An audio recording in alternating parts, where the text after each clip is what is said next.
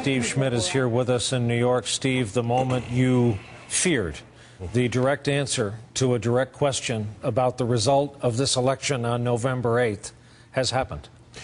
It sure has, and I think it's a disqualifying moment. It's a moment of clear and present danger to our constitutional order, to the republic. It's unprecedented in the history of the country.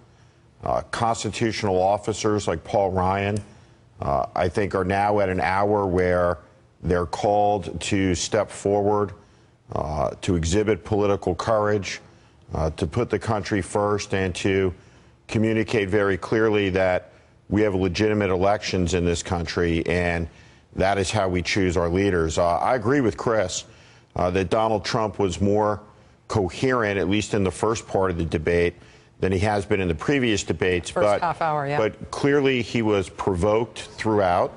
He became angrier. He lost control. And I think as you look at the end of the debate, when he says, "You nasty woman," his anger is such, and what we know from the first debate, what comes next from the rounds of tweeting and the statements that will follow on this, and does it keep him moving in a trajectory that will continue the Republican slide in the polls? Certainly on the issue of immigration, he did himself no good in states like Arizona, in Nevada, in Georgia, in Texas, which is narrowing up. He was incoherent again on national security issues. He was like an old man in the park feeding squirrels, arguing with himself on the question of Mosul. He was incoherent on the question of Aleppo, and just somebody who has not prepared himself over the course of the campaign on these vital national security issues. But what this debate is about, it's about one thing. This came down to one thing in 90 minutes, is you have a candidate, one of the nominees of the two political parties, who has broken a foundational political compact. And this is a moment for everybody involved in America's national life that I think is one of urgency.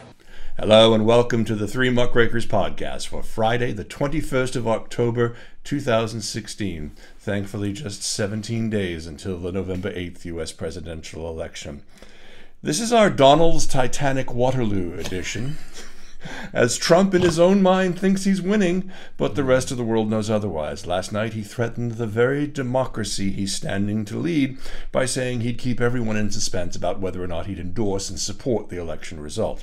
It's bad enough that 10 women have come forward alleging sexual assault, that he continues to promote Putin as the great leader destroying ISIS, despite coalition forces backed by the USA doing the heavy lifting, and contrary evidence showing the erection of anti-aircraft missiles in Damascus, when ISIS has no airplanes, only the US and coalition forces. And he keeps parodying his own parody on SNL by the brilliant Alec Baldwin, sniffing and saying, "Wrong.